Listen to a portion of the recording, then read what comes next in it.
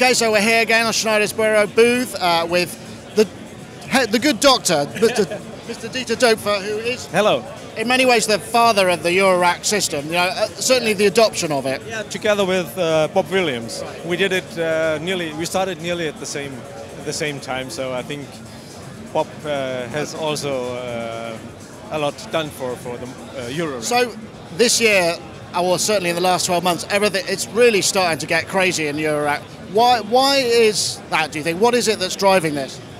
Well, after all, I really don't know it, but I have some ideas. I think one reason is that there are in the meantime so many different manufacturers. When there were only 2, 3 or 4 manufacturers, the customers were not sure if they can treat them.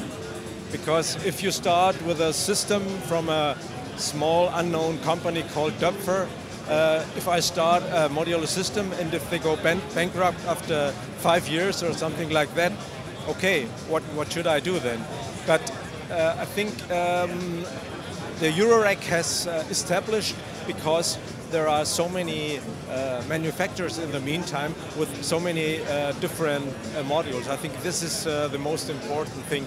And after all, it was a good idea to publish all the electrical and mechanical specifications. I did it from the beginning. From the beginning, you could look at our website. What is the dimension of the front panels? Where are the mounting holes located? How is the bus defined? Where are the voltages and so on? And so all the other companies had a base where they could start. And I think this is one of the reasons. Another reason is that the musicians are getting bored from their digital operation. They want to have real knobs, they want to have real switches and so on.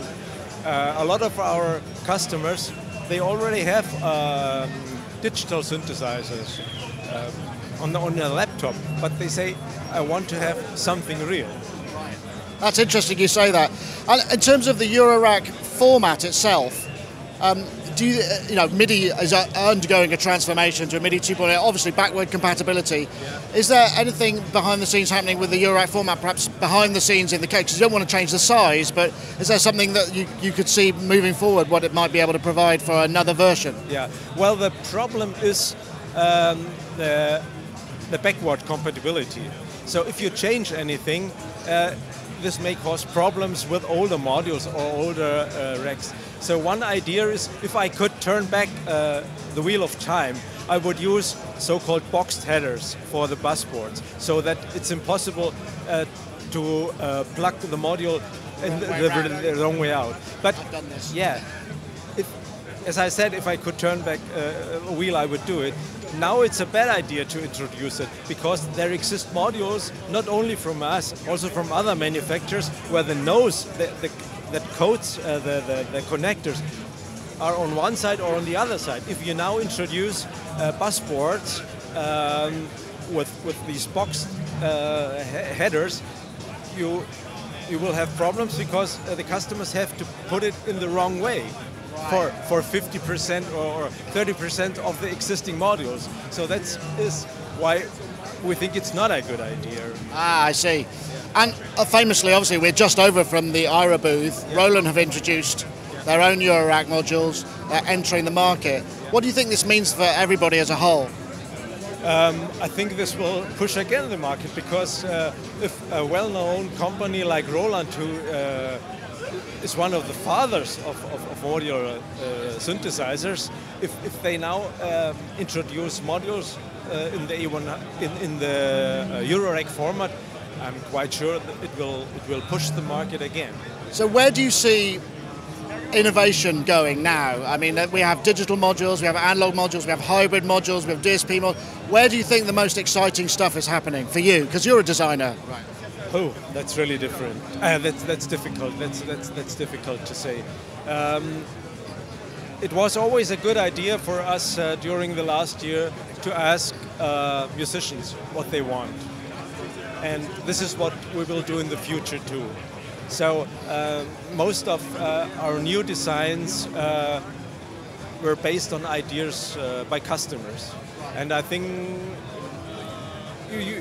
you need to have a ear for your customers, and sometimes we also design modules just of our own, but it's very important to be in contact with musicians, also with musicians which are playing live on stage. For example, the Iceland band Gus Gus or Gus Gus, yeah, they have a lot of good ideas because they are on stage 3 or 4 days every week, and they know what's important and what is required. Yeah. Which brings me on to, interestingly, there's pressure, or there are certain people who are saying it would be great if we could have some kind of patching or modularity in terms of recall. How do you feel about that?